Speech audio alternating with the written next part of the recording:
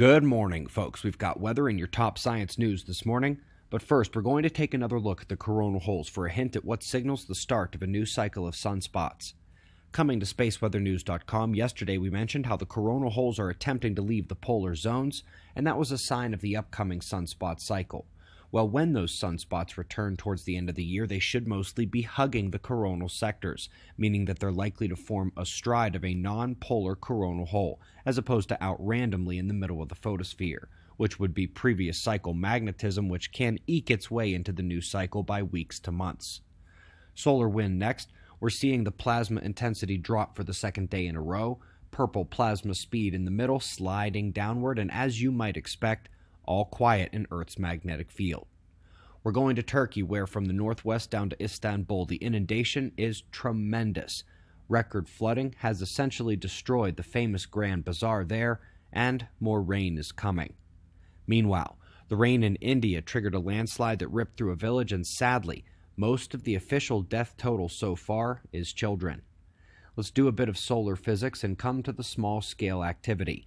This is relative, of course, considering that most of these features are Jupiter-sized, but they are modeling the flux ropes in an alphanic system, finally beginning to consider the electric current as part of the system rather than a product of it. It's a great first step. And then we begin to focus on their eruptive behavior. When we get a solar flare, the CME tends to be associated or follow within minutes of the electromagnetic explosion, but in a plasma filament flux rope, this is not the case. There's the CME blasting out first, and then the plasma reconnections made in its wake shine in hard X-rays to produce a Hyder flare, occurring after the CME has already exploded into space. New paper describes the approximate waiting time between such release and flare to be about 61 minutes. Up next, somewhere in between the outer reach of the magnetosphere and the lowest level L shells and Van Allen belts, atop the ionosphere, sits a region vast enough to fit a few Earths inside and which apparently forms anomalous double layers. Apparently it starts as a small instability in waveform that shifts into the full-scale double layer, and by the way, double layers are plasma cosmology hitmen. Up next, we're looking at the middle atmosphere. This is the region above our living space up at the top of the troposphere, starting at about 10 to 15 kilometers up and extending up to the well-mixed atmospheric boundary layer at the top of the sky.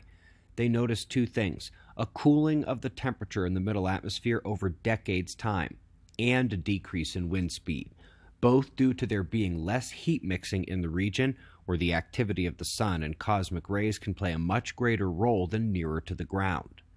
Interesting intermediate study on sprites. They are seeing the odd association patterns between positive and negative lightning strikes and their sprite and elf halo production. While it is a stepping stone to a more concluding study, we will catch a glimpse of an electromagnetic paradox, and that paper is linked below. Along with this, electron and ion spectra due to atmospheric ionization from above. That would be the Van Allen electrons squeezed into the atmosphere during CME impact and the cosmic ray nuclei that break out and cascade into various particle productions. Here, we see the data solid enough to be captured in a simple high-altitude balloon experiment.